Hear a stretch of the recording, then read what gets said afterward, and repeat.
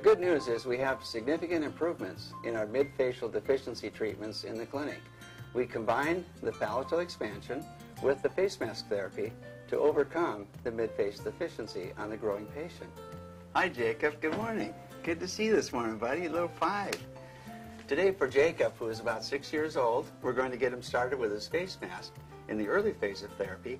So, Jacob, you haven't seen this yet, have you? This will be something we're going to use that'll help make your top jaw grow and get a little bigger, okay? What we have here is the frontal support, and on the back there's a little pad for comfort.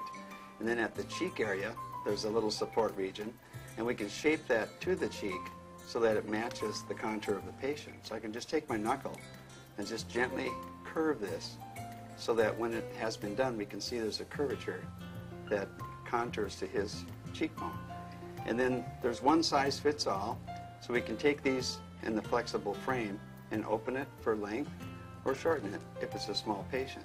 And so for Jacob, we can now take this and fit it to his face. So I'll disconnect the head strap, remove this temporarily, so I can begin to size it to his face. So once it's here, we want to see the forehead portion be just above the eyebrow, and then of course the malar support be in its correct position.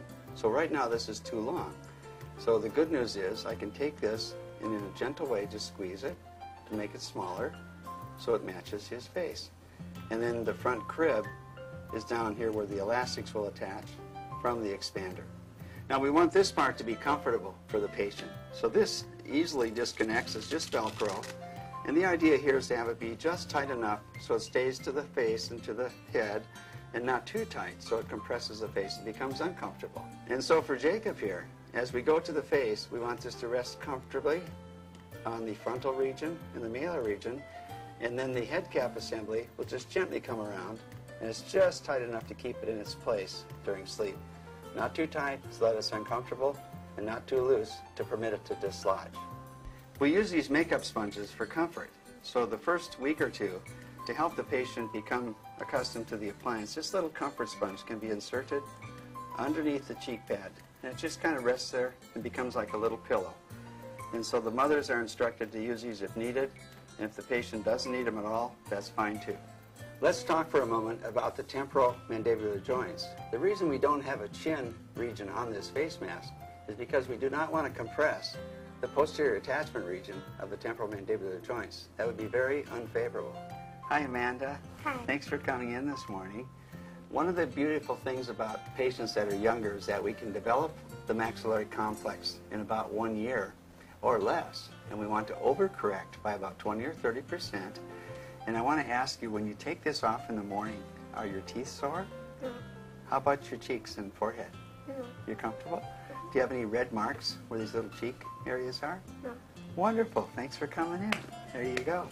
When you wake up in the morning, are you sore? No. Do you have any little red spots? Sometimes. Show us where. Right around the edge. And then how long does it take it to go away? Just a few minutes. And then you're okay after that? Do your teeth get sore? No. Good girl. Give me a 5. Thanks for coming in today.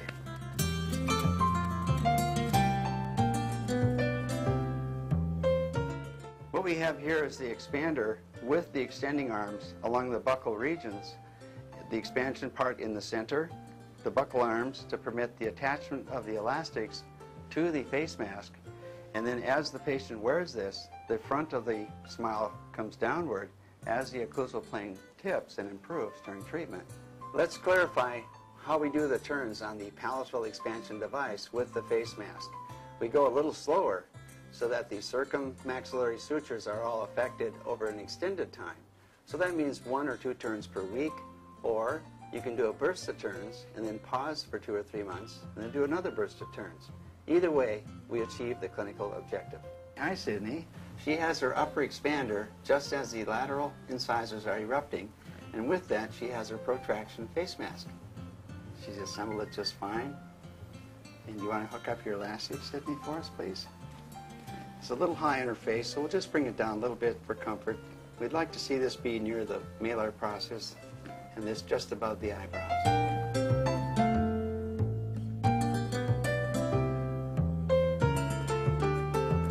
What we know about the younger patient is that compliance is better and the treatment response is much quicker. So younger is definitely better. Jacob's putting on his face mask. He already has an expander in his mouth, and so we've asked Jacob to wear this every night, and he's worked himself up to wearing this every night when you go to bed. Is that right, Jacob? Yep. And how was it to get used to it in the beginning? It felt uncomfortable until you slept with it about 3 nights. 3 nights and you got used to it. Very good. Typically, we ask patients to wear this about 1 hour per evening to get used to it, and that's for the first week. And then after that, we ask them to wear it about 2 hours an evening the second week. Somewhere around the 3rd or 4th week, the patients are typically able to wear it through the night as they sleep. And that becomes the only time that they really wear this. So the region on the forehead and the 2 side supports are sufficient to anchor the device while the elastics hook from the crib to the internal part of the expander.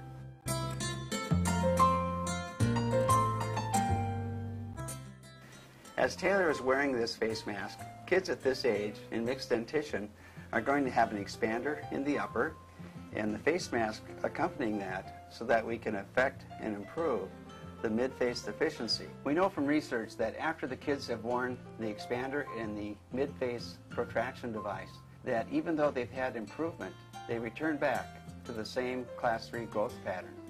And of course, protraction on the patient having all permanent teeth means that we're going to get primarily dental movements forward, not so much skeletal movements.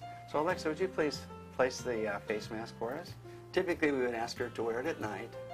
So when she goes to bed, she assembles this.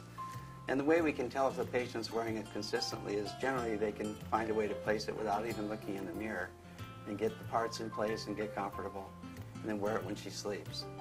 Now, from the face mask, you attach elastics, right, Alexa? Is that easy enough to do? Yeah. Are your teeth sore in the morning afterward, or are you comfortable? They get a little sore? And understand that the traction is a little heavier with the face mask to be able to bring the whole segment of the upper arch forward. And then to do that, we attach to this little arm that's in the side. She attaches the elastic from there up to the face mask and produces the protraction. You want to give a big smile so they can see it? I'm here with Greg, who is 13 years old, and we're developing the upper jaw to become normalized. He has a class 3 mid-face deficiency, and his growth prediction shows that the mandible will grow excessively at maturity. And what we want to do is develop the maxillary complex to have the normal width, the normal length, and nice smile, so that at maturity, if we need to do a surgical procedure to normalize the mandible, we'll already have a normalized maxillary component. At this point, we're going to have Greg hook up the elastics for us. And he's wearing this face mask at night with an expander, and he attaches them from left side to right and from right side to left of the crib. Good job, Greg. We also know that we must overcorrect. We must bring them forward about 20 or 30% more than the treatment goal. And we also know that the patient returns to the class 3 growth pattern that is part of their genetic condition. You know, it's better to build boys and shape the faces and jaws than to repair men with surgery later. Now, of course, surgery is beneficial, but there's a whole lot we can do with mid-face orthopedics on the growing child. You know, I want to thank Great Lakes Orthodontics for their efforts and their beliefs in our face mask therapy, and I want to leave you with some wisdom. Man's mind, once changed by these new ideas, can never return to its original dimension. Thank you very much.